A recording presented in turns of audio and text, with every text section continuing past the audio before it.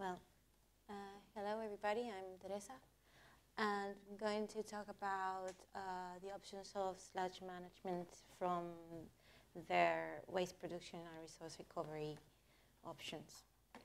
So, my research is focused in wastewater treatment, and we treat wastewater to avoid the pollution and degradation of freshwater ecosystems, and also to prevent the loss of the water as a resource. But during the treatment,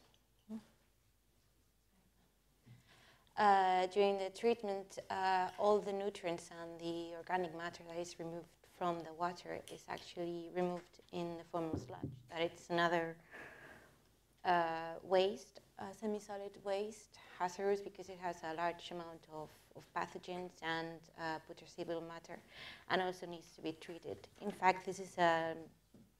Teresa, can you make sure the microphone is... yeah. Sorry, it's just I have a cough, so I cannot speak very loudly. In fact, it's an increasing problematic because really the sludge production, it's massive. Tons and tons of sludge is being produced, and the forecasts are nothing but optimistic.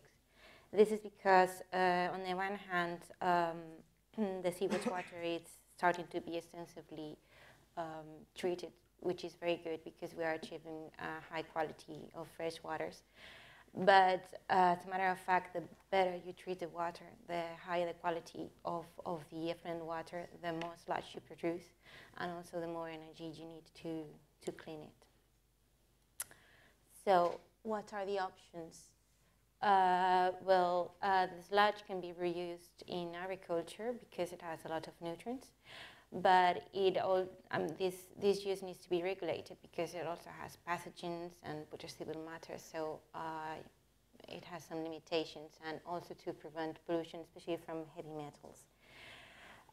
So here we have a problem that it's, on the one hand, we are asking for cleaner and cleaner water, but on the other hand, we are also becoming more restrictive with regards to potential reuse of the sludge.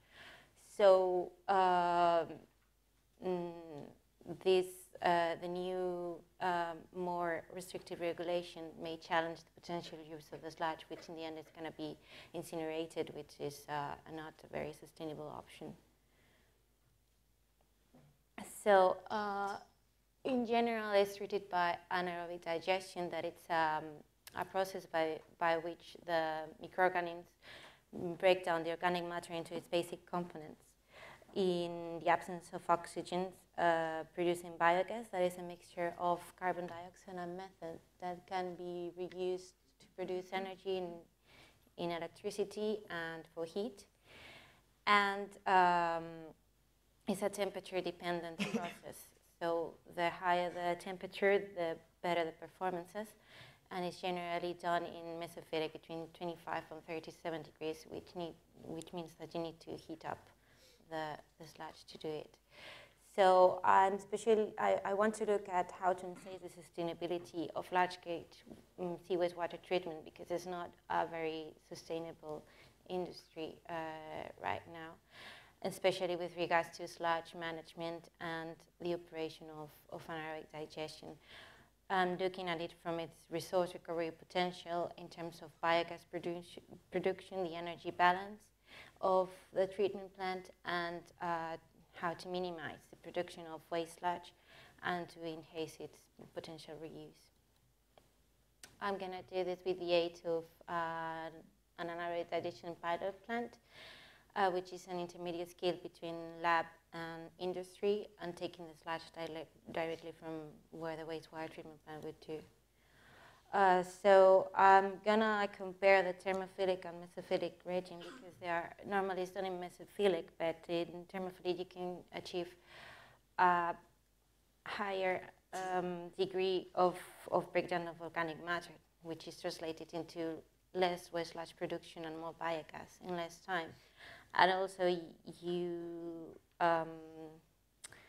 eliminate more pathogens, which is very important issue if you want to apply it to agriculture, but it's a more energy demanding process, so it is not clear whether the gas you produce will make up for higher energy inputs, and also it's less stable, which means it's more difficult to control. And there's another issue is that you can digest almost every organic waste, but it's not largely implemented in other industries. So there are very ambitious targets for 2020 on energy and landfill. For instance, 20% use of renewable energies and 50% of recycling of municipal waste. And the EU is actually encouraging the water industry to help out in the elimination of other organic waste because they have the digesters. But the problem is that the digesters are designed in accordance to an expected inflow. And if you put more waste, the capacity may be surpassed and then the system will collapse. And also there are some other limitations like different regulatory frameworks that it's not very clear what you're going to be able to do with the sludge. And also you have to look at the chemical composition and the nature of the substrate. So I believe that sludge treatment is as important as water treatment, and we need to be really careful on how to do this and what we want to aim at. It's a temperature-dependent process, and the nature of the influent is also very important. And co-digestion is a good alternative to meet the targets on energy and on landfilling. But either you build new digesters, either you increase the capacity of the current ones, because if not, it's not actually possible to make it happen. And there's a lot to research on how to make it happen, comparing the different ways in which to operate anaerobic digestion and co-digestion, and to look at the reuse potential of the biogas that you produce, the energy balance of the treatment plant, and whether the sludge is going to be able to comply with microbiological standards, with your being able to apply it to agriculture or not, its quality as a fertilizer as well, and cost and benefits all year round, and also nutrient recovery. So that's it.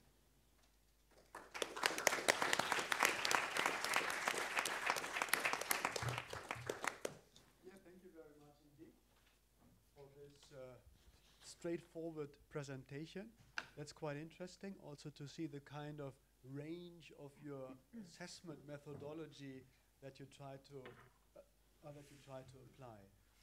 Other questions, comments, encouragements from the floor on that?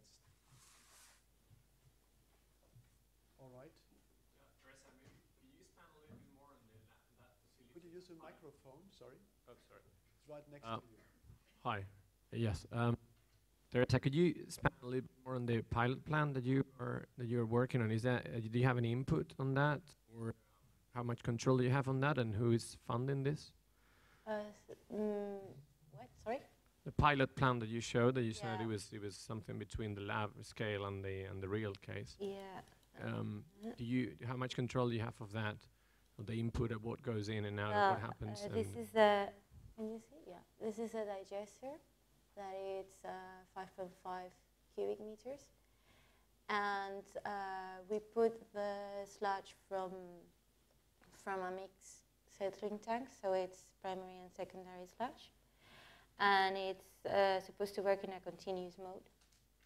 And so here it has a cover to prevent temperature loss, and it is partly monitored some automatism like the pH, the temperature, the gas outflow, the methane and oxygen concentration. And I also look at solids and nutrients in the lab. And yeah, I also use a gravity settler to concentrate a bit more the sludge to put it there.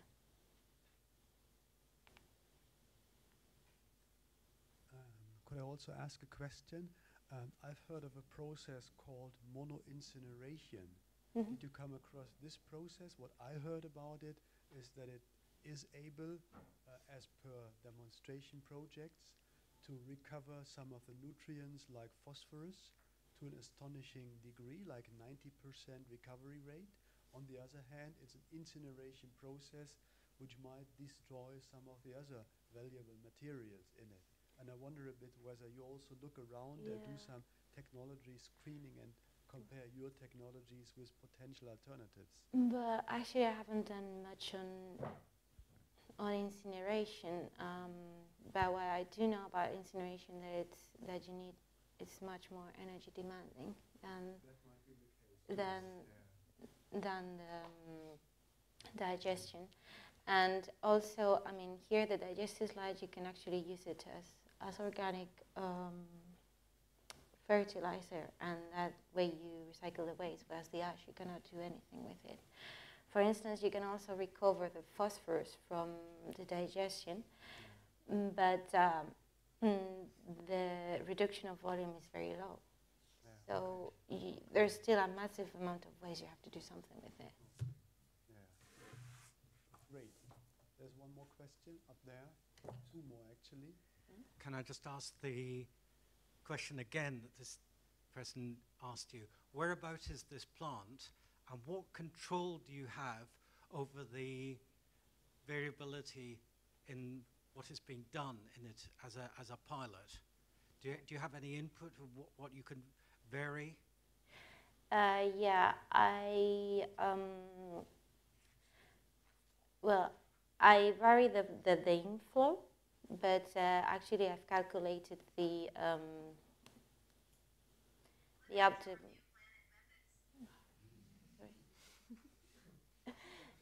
optimum sludge retention time, because it has to work in a continuous mode. That is how it works in the industry. And I control, well, I actually control most everything via temperature. If the pH drops, I can add alkalinity, although it hasn't been necessary. And I also check out the outcomes of the system. So I'm actually managing the pilot plant. And it's in Spain, in Cáceres. It's in a city called Cáceres in Spain. What's it called? Cáceres. I believe this one outside Dorchester, funded by the Prince of Wales, which What? recycles waste product from the local chocolates factory, amongst other things. Outside Dorchester in Dorset. You know anything about that one? No. You can probably check and come back to her about the details. Great, thank you. There was one more question there, right?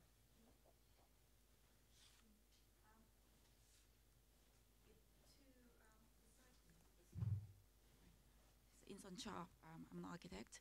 Has membrane bioreactor been implemented in part of this experiment process to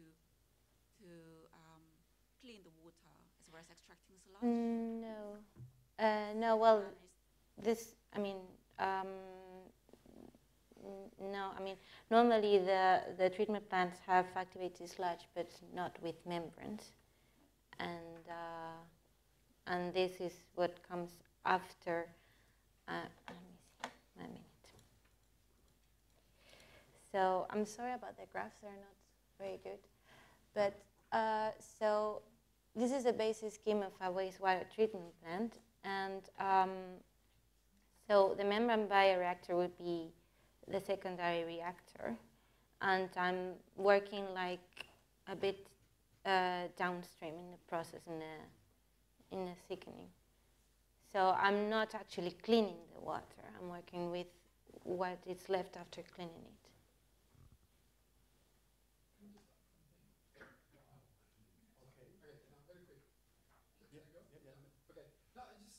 It's just a little suggestion from my side, because obviously I'm kind of used to visualize things, and for me it's very difficult to see how this relates to the city itself, right? And I think it would be interesting to have a series of diagram that you could add in you know, to try to visualize how this particular plant or others that you may propose could actually relate to the city itself, to its infrastructure, to its landscapes, etc. You know, just having a kind of maybe, you know, Google map view and kind of mapping out the relationship between things, because otherwise it's kind of, for me, it's always very hard to capture how this in fact relates to the city itself, no, to the geography of it.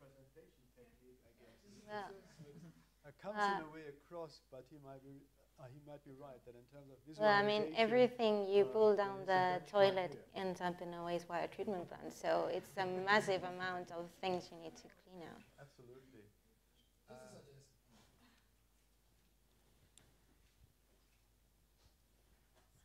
I was struck by the comparative value of the feedstocks for the biogas reactors, with animal waste being very, very poor quality, maybe as a feedstock to produce energy, and wheat being a very high value feedstock. Are there any green tariffs even now? Green? Are there tariffs, government tariffs now, to encourage the use of sewage as a feedstock compared to using freshly harvested maize or food resources, which I feel would be unethical to use if you could use sewage? Yeah, I mean, they're encouraging for its reuse and also for their elimination because of the pathogenic load they have, and also the feedstocks. I mean, you can get a lot of biogas from crops because the more carbon it has, like lipids and carbohydrates, they produce a lot. But also it seems a bit unfair to use cropland for producing biogas when there's a lot of people being hungry. So this is another way to use something that is wasted and that otherwise is landfilled.